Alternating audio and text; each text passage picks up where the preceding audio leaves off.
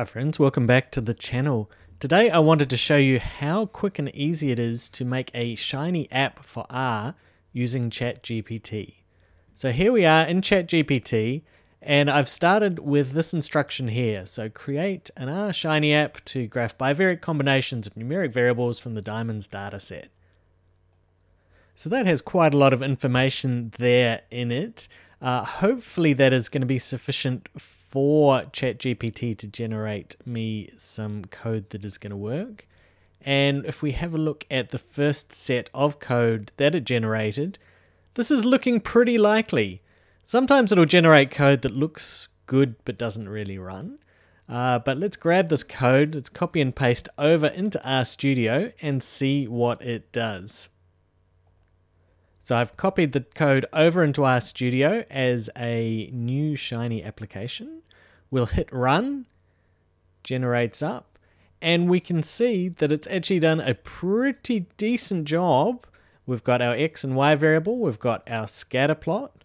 If we look at the drop downs, we can see that they have not filtered out the non-numeric variables. So we've got things like color, which are categorical rather than numeric.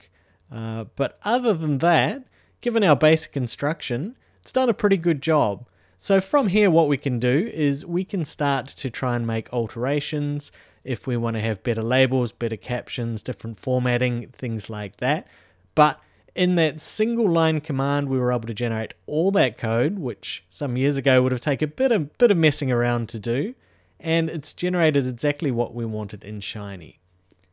So if we go back to ChatGPT, and whenever we've had ChatGPT create something for us, we can add additional prompts to try and alter. So I'm asking it to rewrite the code, include only the numeric variables from the diamond dataset, and add color. And here you may spot where this is actually a little bit of an issue, because I actually wanted colors on my graph. But I forgot that actually one of the variables in the diamonds dataset is also called color. And so when we scroll down, we'll notice that it says specify the color variable for the scatter plot. So it didn't do quite what I wanted, but in fact we're actually going to end up with something in some ways that is a little bit better. So let's take this code, copy it over. We can see here they've done a is.numeric test, so hopefully that will filter the numeric variables. So that was missing from the last one. So we can see the ChatGPT is already taken our instruction and improved on the previous code. But let's see what it looks like now. So here is our updated Shiny app. When we look at the drop down, it is indeed filtered, so we only have numeric variables now. But what it's added, and this wasn't my intent, but this is actually even better than what I intended, we've got the color variable in there as well. So we've got the additional variable where it is going to scale the color of the points based on that particular variable, and we can change that one and see what happens. Some of these, like this one, not overly interesting and useful to us. But still quite handy thing to be able to do on our scatter plots, to be able to add that third dimension using color.